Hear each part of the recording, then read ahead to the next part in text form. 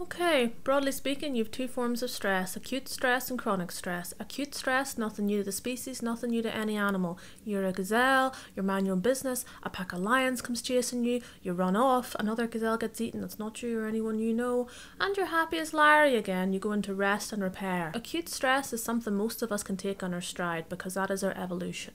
In acute stress, your prefrontal gets knocked offline and your amygdala takes over. You live another day, you start to feel safe again, and your prefrontal comes back online and it starts to pick up doing the more complicated thing again, because when you're safe, that is generally the better part of your brain to be in control. Chronic stress is a very different kettle of fish. Chronic stress wreaks havoc in your brain and your body. It starts to dysregulate everything, and you know, because you feel awful. You feel anxious all the time, you feel shut down, you can't make decisions, you can't focus, you can't pay attention to anything, you can't watch a film, you can't future think. That's because your prefrontal is turning into a bit of a slug. Chronic stress actually kills off the cells in your prefrontal. Don't worry, it grows back.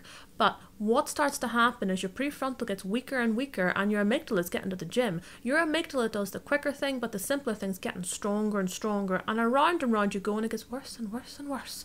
That is chronic stress, and I'm sure many of you have experienced it in your life, and it's not very nice. And it feels a bit chaotic because your brain is in a bit of state of chaos. Acute stress generally is okay. Chronic stress is the real kicker. Chronic stress is not good for your brain, but you can get it turned off, and when you get it turned off, your prefrontal will rebuild, will repair. Now, what is one of the key ingredients to stopping stress? Well, what sets your stress system off? Threat. And then we follow the logic. What will turn your stress system off when it's turned on? Safety.